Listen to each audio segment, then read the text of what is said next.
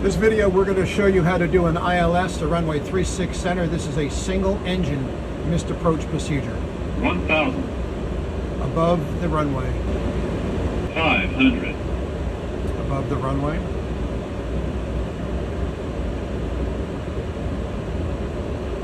$200 feet above minimums. 400.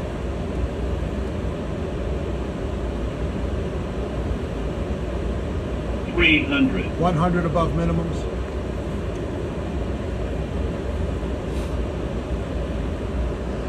200. Minimums, no runway, missed approach. Toga flaps 20.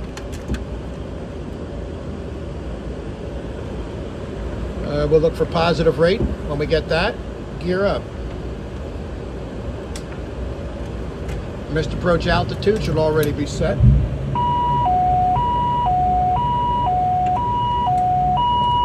Let's go to FMS and LNAV. And we do nothing till 1,500 feet above the ground, so says the radar altimeter. So it's Toga, and then flaps 20.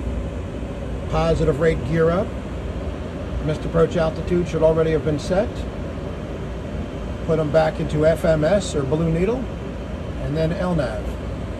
And then nothing till 1,500.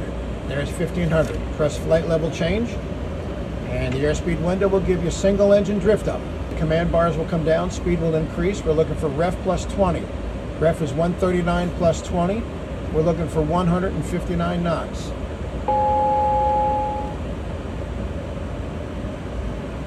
There's 159.